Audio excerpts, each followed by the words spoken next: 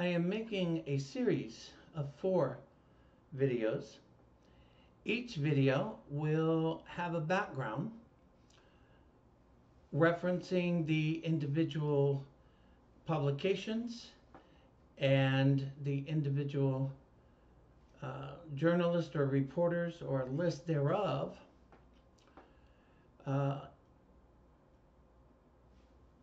as to each libel and defamation case that I am seeking assistance in raising the filing fees so that they are filed within the statute of limitations. This particular video is in reference to Sinclair Incorporated, no relation to me whatsoever, also known as Sinclair Broadcasting Group, and Jackson Walker. Jackson Walker can be seen on the right of your screen. Mr. Walker published and distributed across Sinclair Broadcasting Group's entire television station network an article in which he injected and used Elon Musk celebrity to draw viewers and readers, claiming that Mr. Musk had actually commented and made reference to, quote unquote, my criminal background. Unfortunately, Mr. Walker didn't do his research, and Elon Musk did not post any such post. He commented on a post by the Krasenstein twins on X, who are currently involved in libel litigation with me in the U.S. District Court for the Southern District of Texas.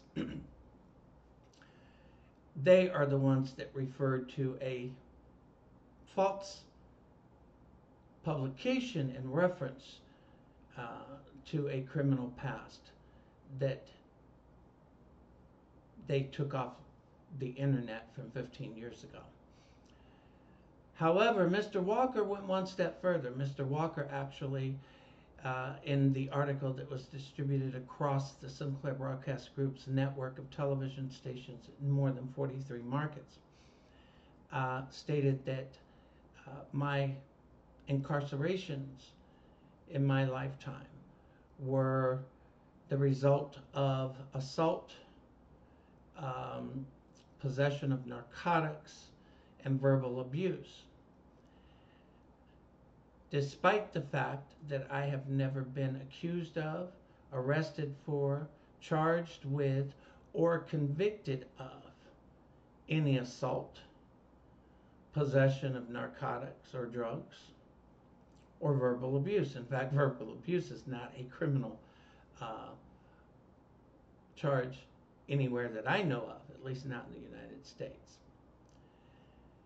Sinclair Broadcast Group and Mr. Walker were given the opportunity to retract and admit that the statements in the article were false, and they were published with the knowledge that they were false.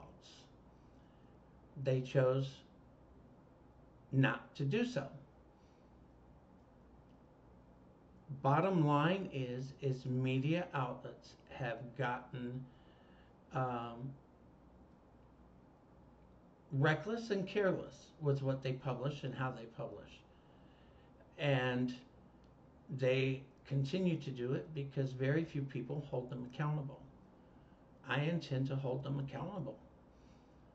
It's bad enough that you have enough of this going on social media, but to have actual publications and television stations and organizations that operate and provide news to in excess of 168 television stations across the country is just unreal and unacceptable. As the campaign states, The goal is $2,500. There are 4 complaints that still need to be filed by the end of August. The filing fee for each is $405. In addition to the filing fees, there is an approximate $23 per defendant cost in serving them by mail with the required notice of suit and the request for waiver of service according to court rules.